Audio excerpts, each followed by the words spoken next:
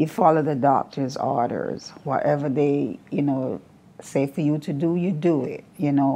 And you just believe in yourself that you can overcome it.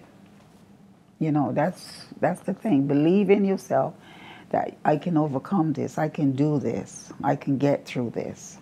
I'm happy. I feel good. I love my grandkids. I love my children, and I'm happy that I'm doing well, that I'm doing today, because the only body knows what I went through is me. Even though my son was there, but he was there, but the feelings was me. I know what it was. I was afraid that I would not be here, and that's why I prayed. I said, Lord, I just want to live.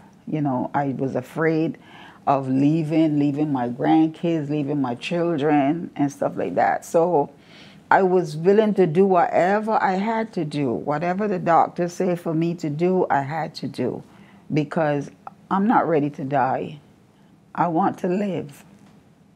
I love it. I want to live. And I want to live that. There's so many people that's going through what I went through. And, and I want to encourage people that if I come through it, they can come through it. They can come through it. It's just a matter of making up your mind, being strong, and just, do what has to be done. When the doctors say you to do something, you do it, and you'll be all right. If I do it, anybody can do it.